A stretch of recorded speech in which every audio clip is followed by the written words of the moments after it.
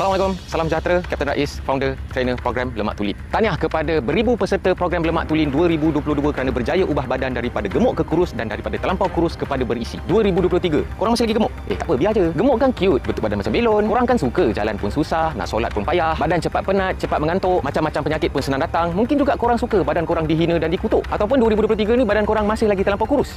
Biar je. Sebab korang kan suka badan korang sekeping macam plywood. Orang hina kutuk badan korang sampai kata korang ni macam ambil barang. Tapi untuk 2023 ni, kalau korang nak ubah badan korang, boleh join program virtual 7 hari Lemak Tulin. Kita akan guide cara yang paling simple untuk ubah badan korang melalui pemakanan yang paling murah, paling sedap dan tak perlu berlapar. Senaman yang mudah dan ringkas, tak perlu apa-apa alat. Boleh buat dekat rumah atau dekat mana-mana sahaja dan tak ganggu pekerjaan atau rutin harian korang. Bukan tu je, banyak lagi tips yang akan kita ajar. Yang penting metod kita semuanya natural, sesuai untuk lelaki dan perempuan, tak kira umur, tak kira berat badan ataupun bentuk badan korang. Walaupun korang tengah ada injury ataupun tengah ada penyakit, korang akan nampak perubahan yang paling pantas dalam masa seawal 7 hari sahaja. Harga masih murah, tak pernah naik, RM89 sahaja. Money back guarantee kalau dalam 7 hari tak ada kesan kat korang. Batch Januari dah dibuka, boleh klik link untuk daftar. Bolehlah juga nak target untuk ubah badan korang sebelum Hari Raya Tahun ni. Slot terhad, masa terhad, jangan menyesal atau terlepas peluang ni. Join sekarang program Lemak Tulin.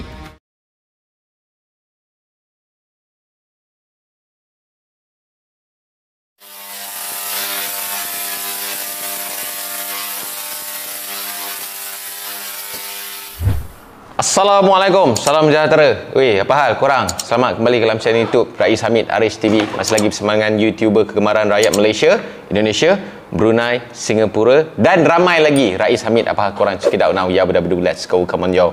Bismillahirrahmanirrahim. Allahumma salli ala Muhammad wa ala Muhammad. Yang tak tekan subscribe, sikit lagi tekanlah sekarang, insyaAllah, supaya channel YouTube Raeiz Hamid moga-moga dijadikan asbab kebaikan untuk kita semua di dunia dan di akhirat, insya-Allah. Jangan lupa tekan butang subscribe now.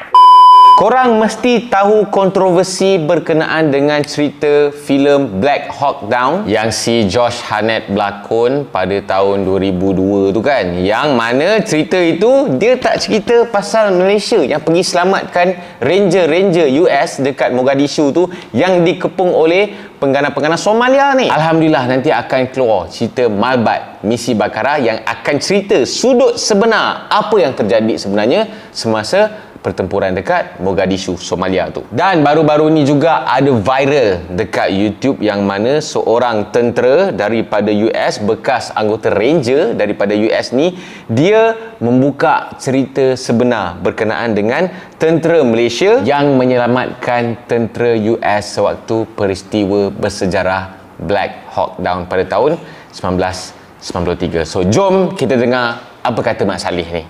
The Malaysian armor personnel carriers, I can't compliment these guys enough.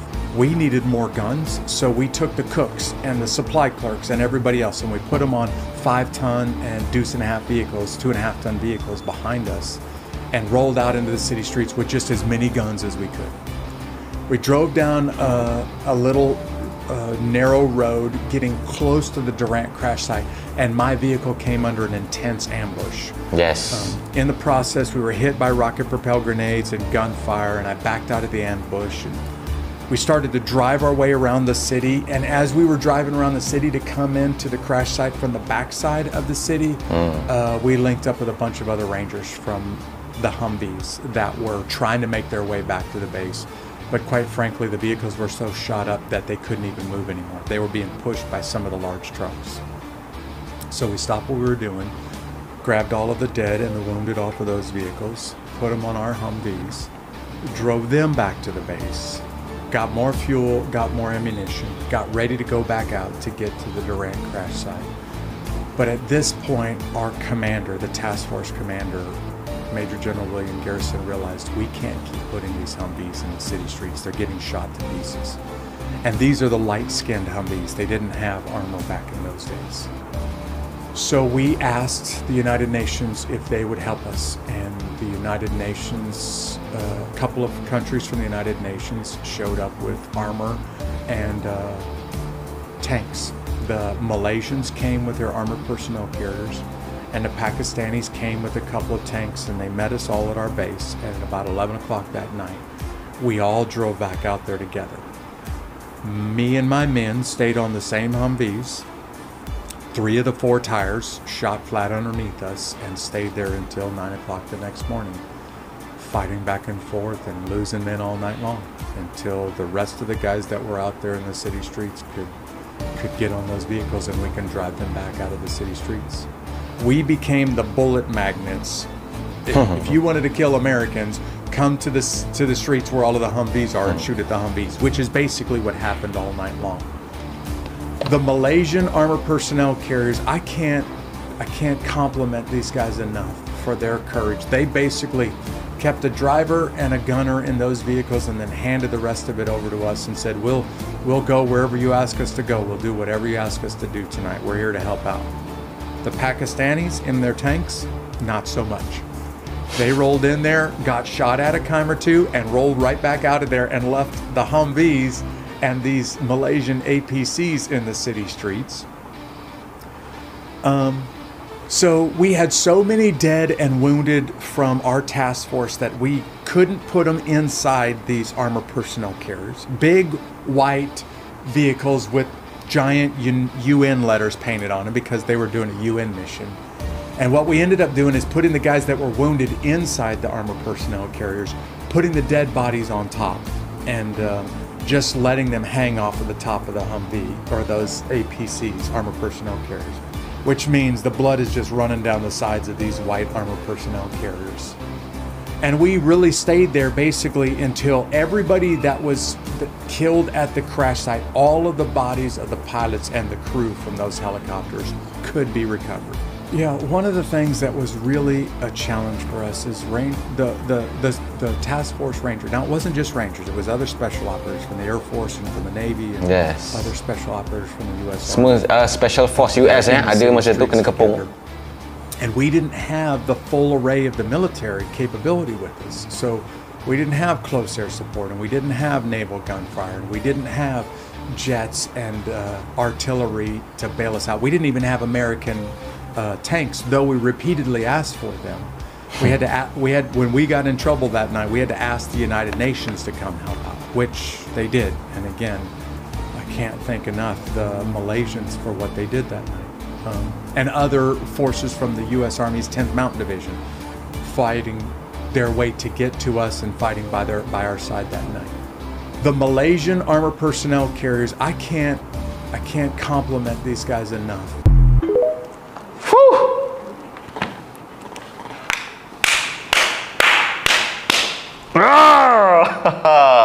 Alhamdulillah, bangga aku bila dengar.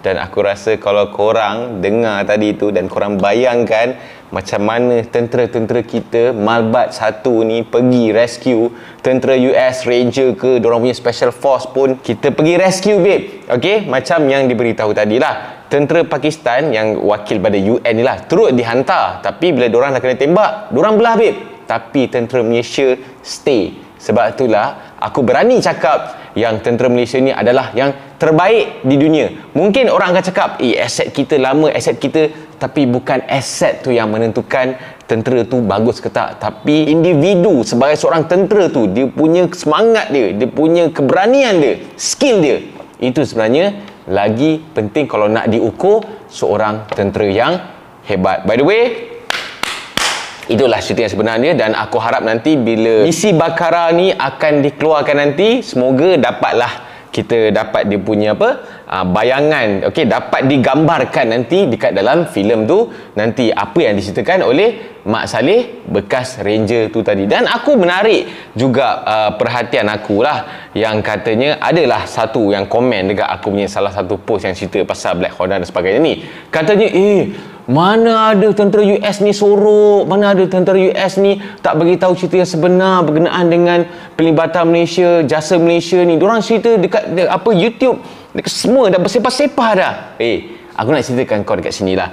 Tentera US tak buka mulut bila ada dekat Malaysia yang terlibat semasa Black Hawk punya insiden tu. Barulah tentera-tentera US ni yang mana terlibat ni, diorang buka mulut dan menceritakan benda yang sebenar. Dan pada Disember 2013 barulah US betul-betul merakamkan jutaan terima kasih dan mengiktiraf bantuan yang telah diberikan oleh tentera Malaysia melalui Malbat 1 kepada tentera-tentera US yang terperangkap dekat Mogadishu semasa peristiwa Black Hawk Down. Lepas 20 tahun, benda tu jadi 1993, 2013 baru US iktiraf. Jadi daripada situlah yang barulah tentera-tentera US ni buka mulut. Kita jangan nak deny lah, adalah PL US ni dorang akan nak jadi hero je. Okey, walaupun ada tentera lain daripada negara lain yang terlibat nak selamatkan dorang, yang turut ada jasa dan sebagainya, dorang akan sorok benda ni. Okey, tapi alhamdulillah lah akhirnya benda ni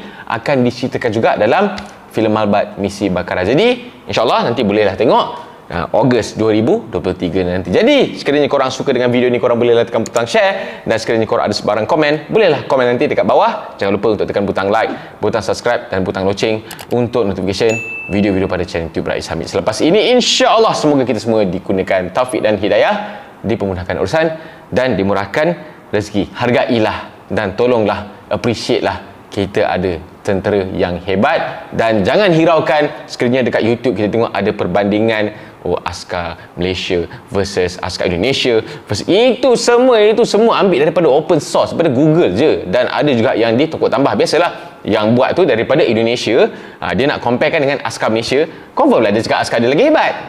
Common sense lah, itu normal. Okey, tapi hakikat dia tentera US sendiri dah mengakui betapa hebatnya kita punya Angkatan Tentera Malaysia. Tahniah. Kita jumpa lagi dalam next video. Assalamualaikum. Bye bye.